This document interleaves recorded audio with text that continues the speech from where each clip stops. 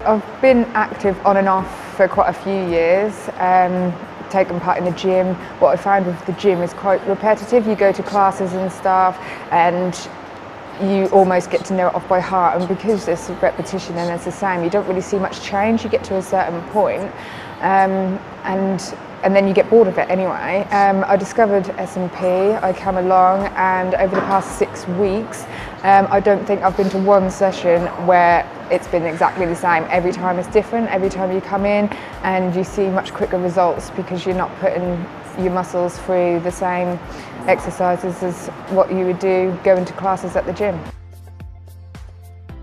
I was a little bit concerned because I was thinking, oh my God, this is going to be so intense and I'm not going to be able to keep up and stuff like that. But it's really easy going, and they just let you go at your level and you soon pick it up and you want to push yourself.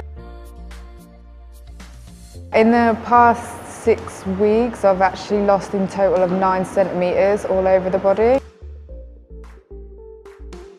And it's really mixed up as well, like different, whereas if you'd go to a commercial gym, you would probably set yourself a routine, do a little bit of cycling, a little bit of running, a little bit of this.